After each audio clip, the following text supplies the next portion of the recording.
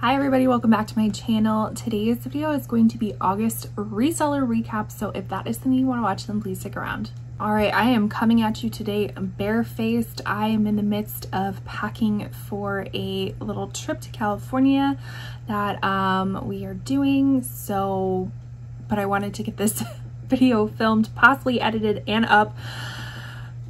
Goals right there. So anyways, normally I would have like a full face of makeup because this is a beauty and reselling enthusiast channel, so I like to, you know, wear makeup that I am using in my monthly Shop My Stashes, which I can link up in the corner for you if you're interested to see the makeup that I normally would be using for this month. Just time got away from me, so this is how we are. I'm not apologizing, I'm just telling you why it's a little bit different. So anyways, if you are new to my channel, reseller recap is basically one of my hobbies is reselling, obviously, like I said in the beginning, and so I like to kind of break the numbers down and to tell you, you know, like what I'm actually making this month and what's selling and what's good, what's not so good. All of August was not so good. So let's just dive into it. So we are recapping August. So my total sales for the month was $680.68. My total cost of goods, the amount of money that I spent on the products, was $184.08. And my total profit was just under $500, so $496.62. So as of recently, I have been upping my goal each month of how much profit I want to make. It was $750 before, and now I want it to be $1,000 per month. Definitely fell very short of that. I honestly think it was just part of summer slowdown. We'll talk more about it in my notes section at the very end, so just hold on to your panties if you're interested. So the total number of items I sold was 25 items. My average listing price was $35.49. My average cost of goods was $7.36. And then my average profit per item was $19.86. Average days to sell was 65. I always like to say, you know, it's important to know how long it takes for your items to sell. So, you know, if you are a seasonal seller, you know, definitely start, I mean, we're not even in fall yet, but if you have an average days to sell as me, you should start listing your winter stuff. So it is good to know. I do sell on multiple different platforms. So to break that down even further, I sold 4 on eBay, 2 on Mercari, 1 on Depop, and then the rest makes it 18 on Poshmark. I don't leave all of my stuff below. I usually just leave my Poshmark down below, but I think I need to add in my milkshake. That's totally out of context. Milkshake is the almost like a link tree that you can use on Instagram, that you click it and then all of your links pop up. So I might do that now that I'm thinking about it. So let's break it down. I always like to talk about the lowest profiting items, the highest profiting items, other different categories as well. So let's just get started with it. All right, let's start with our lowest of the low profiting items. So the first one was this Outdoor Voices very pale pink everyday short sleeve t-shirt. Sold on Mercari. Cost of goods was $7.25. It did sell for $15, so after all the fees taken out, my profit was $5.17. It did sell within 12 days of the first time listing it, so I do this whole system where like kind of a color-coded system with how many times I relist it. So this is indicating to me that I did sell it within the first time of listing it. 12 days, that's great. I could have waited and maybe gotten a little bit more money out of it, but you know, sales equals sales, so I was trying to bank on that. But anyways, I still profited, so I'm happy about that. The next item was this Lane Bryant chartreuse yellow sweater. I sold it on Poshmark. My cost of goods was $2.92. I did pick it up in my neighborhood garage sale, which I know I did a video on. I will list all of my thrift haul playlists up in the corner for you if you're interested to see some of the things that I pick up. I know I just did a huge one not too long ago. It was over an hour long. I think almost an hour and 18 minutes to be exact. So something to throw on in the background, you know, while you're listing yourself. Back to this sweater. It did sell for $15, and so I profited $9.08. Yes, that's what I profited. It did sell within 99 days of listing it for the first time. Because I have so much new inventory, and not even new inventory, literally inventory that just has been in my death pile for so long, that I somehow have like got the motivation to list. I haven't been relisting a lot of stuff, so you might see numbers of days listed is gonna be quite higher than normally. I normally like to relist stuff maybe once every 3 to 4 months, but just because I've been getting new items, that hasn't been happening. What might start happening though is because I use Vendoo, and that's a reseller tool that I absolutely love. I have a referral down below if you're interested in trying it out for 2 weeks. I think you get like 2 weeks free or some trial period. And so I pay for the like 125 listings per month that I can do, but I think relisting, because it's already on there, that should be free or doesn't count towards it, because I'm already at like 122 I'm filming this on September 19th, so I definitely will run out of those pretty quickly, but that might be a good time to relist. It's like a little bit of a hack for you. Okay, so the next item is this Victoria's Secret Dream Angels lightly lined lace bra. I did purchase this for myself at Plato's Closet. I purchased 2 of them. They were the same size but 2 different colors. They just didn't end up working for me, but I sold them Mercari. My cost of goods was $9. Why I say I bought them for myself is because that's a little bit higher than I would normally pay for resale. It did sell for $23, and so I profited $10.39. It sold 36 days within the first time of listing it. I believe the other one is still available. It's kind of this really pretty light sage green color. The next item is this msha.ke cutout front cotton check midi dress.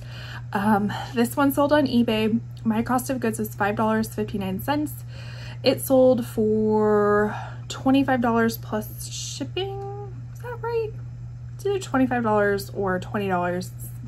I think it was $20 plus shipping. Yeah, now that I'm thinking about it. So with shipping, it ended up being like $37. I profited $11.45. It did sell 75 days within the first time listing. And I remember putting in my notes, what a mess of a buyer. So little story with it. I had it listed. This same buyer purchased it from me, like already kind of on the very much lower end of my spectrum of what I would have sold it for. But again, August just wasn't that great. So I was like, sure, just get it out. I'm still going to be profiting. They never paid for it, which is also in my notes, which we'll talk about later. They never paid for it. I eventually had to end up canceling it. Then the same person came back and was like, hey, can I purchase it for even lower? Because I only have X amount of dollars in my account, blah, blah, blah. No. So I told him, I was like, I'm willing to let you purchase it at the same purchasing price that you had before, and I do request that you pay immediately. So eventually they purchased it. I don't think they paid within the day, but you know, I want like things paid for, because right when you pay for it, I'm packaging it up and I'm shipping it out. So it was a mess of a buyer on eBay. I did overpay on shipping, which is kind of cool. On eBay, they will actually, retroactively like repay you if you overpay on shipping. But the caveat is they will also take money away from you if you underpay on shipping, which I've also learned this month too. So the next item for, I think this is the highest of the lowest profits, was this Seek the Label bandage crop top, sold on Poshmark. My cost of goods was $3.46. It sold for $20 and I profited $12.54. It sold within 143 days of the first time listing. So again, that's kind of an idea of where my listing days are. So I might see my average sale dates be increasing. But let's talk about the highest profits now, because that's the good right there. So the first item was this Eileen Fisher System Washable Stretch Crepe Slim Pants. These sold on eBay. My cost of goods was $5.59. They sold for $49 plus shipping. So it ended up being $59.20. So I profited $30.70. And unfortunately, my last vacation that I went on, the person bought these like the day I was leaving. I was leaving very early in the morning, so there's no way for me to package it up and take it to the post office.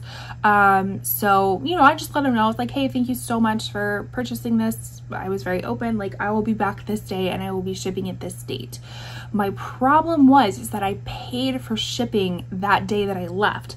I didn't know this, but your labels expire after, I think, 7 days or 7 days or something like that. So when I went to go print my label, it said it had expired. So I had to pay for shipping again.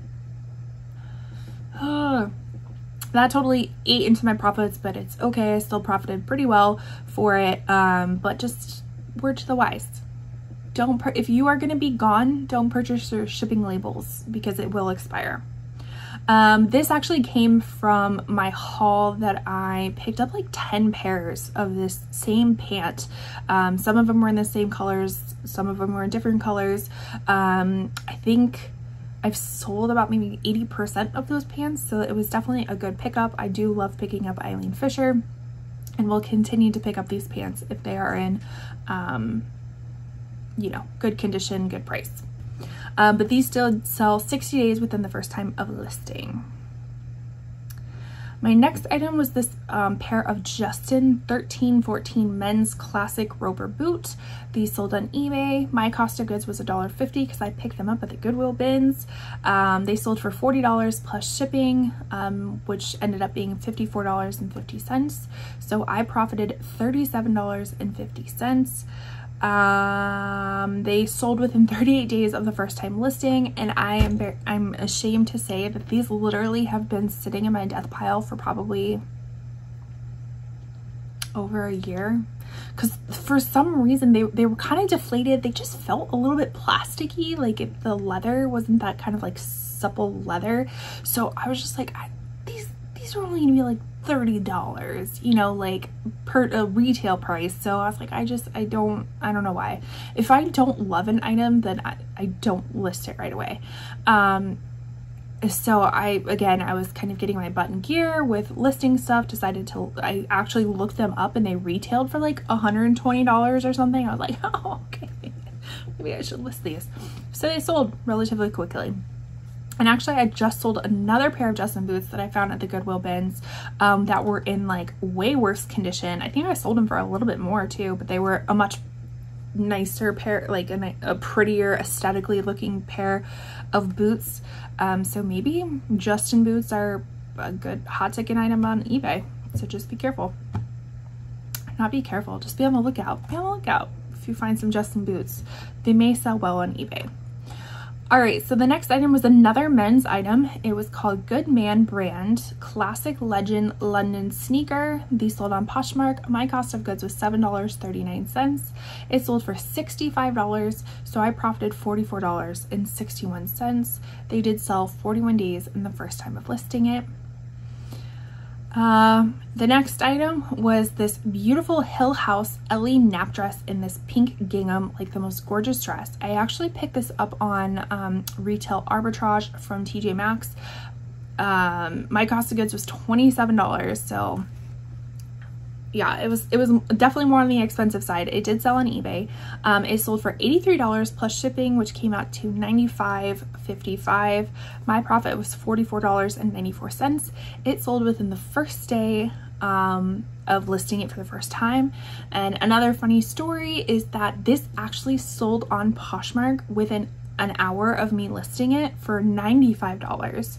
And of course I had already packaged that baby up, slapped a label on it, was ready to put it outside until the buyer was like, oh, I didn't read the size of it. So I'm normally an extra small. I think this dress was a small. I'm normally an extra small. And so I'm not petty or anything when it comes to that. It's like, okay, whatever. So I just said bummer, you know, and then I canceled it. And she's like, well, you know, maybe I can make it work, you know, like what are the measurements, blah, blah, blah. And then she's like, oh, I looked it up on the website. If you're in between sizes, then you need to size down. So at least she was kind of like seemingly apologetic about getting my hopes up. But anyways, it's just sold the next day for still very great money. So I profited pretty well. All right, so the very last item that I sold for the highest profit this month was a pair of Fry light brown suede Melissa button boots. These sold on Depop. My cost of goods was $5.29. It sold for $80, so I profited $62.94. It did sell within 2 days of the first time of listing it.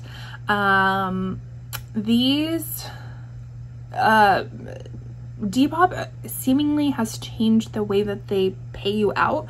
Normally I think they used to pay you out immediately, but now they've gotten to the point where they only pay you out once it's been shipped and received by the buyer. I don't know. What are your feelings down below?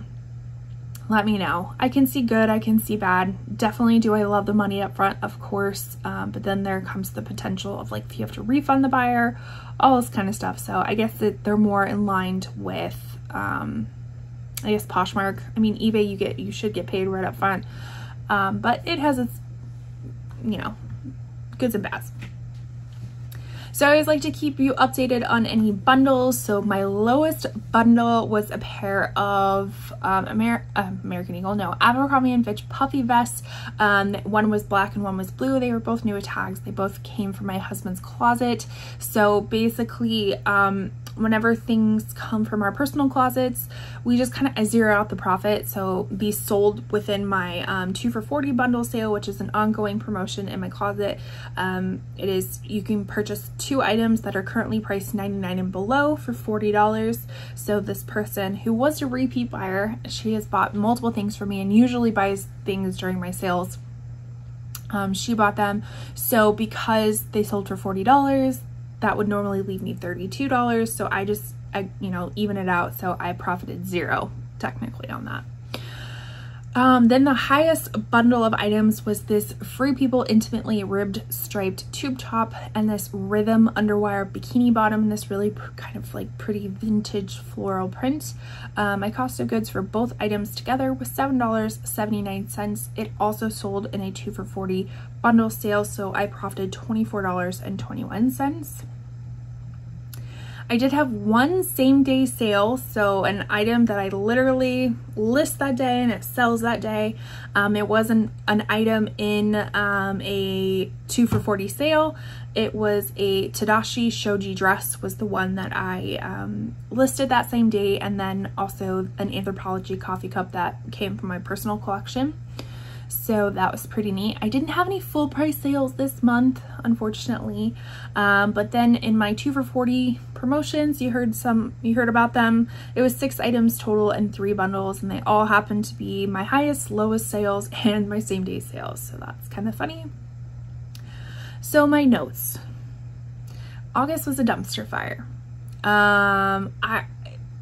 I think it was a combination of things, like summer slowdown was kind of finally at its highest peak. It also didn't help that I was gone for a week, so I put my closet on vacation mode. I wasn't listing, I wasn't sharing. So that coupled with like summer slowdown, I think probably had something to do with it. It's definitely not the worst month I've had this year. That was January, I think. So it wasn't the worst month, but it also wasn't the greatest month. eBay and Depop, I'm talking directly to you. Dear eBay and dear eBay and Depop, you need to make your offers binding, because, and I guess I should say on eBay, you need to make them pay immediately, because Depop, the offers are not binding. So somebody could consciously make an offer, like I have one today. Somebody consciously made a $48 offer on an item that is priced at $60. I accept it. Then they have to confirm my acceptance of it. Like, that makes no sense to me, and I've lost many sales on that. So Depop, you need to make your listings, your offers binding. I've lost many sales on that, meaning you're losing many sales on that. Now eBay, you need to make people pay immediately. What is the point of the button of requires immediate payment if it is not enforced? Like, I don't get it. I know I'm not the only person with these issues, but I'm just wanting to share my frustration with you. My last note, September is chef's kiss already. Like, I have already exceeded my goals of what I would like to do each month, which is so nice to kind of make up for this dumpster fire of August. So that's really great. I'm still taking a week vacation basically, so it's so cool to be able to like meet your goal and then be able to take vacation and not have to do anything, not have to worry about it. So hopefully maybe I'll make a few sales. I did put my Poshmark closet on vacation mode. eBay, I will be careful this time, and if anybody purchases anything, to not purchase the shipping label right away and just be very upfront with people about when things will get shipped. But yeah, this was August reseller recap. Thank you so much for watching. Please comment down below. Did you reach your goals? What did you think about August? The goods, the bads, the uglies, the everythings. I would love to hear from you. If you like everything beauty and reselling related, then please consider subscribing, leaving a like on your way out, and I will see you in my next video. Bye.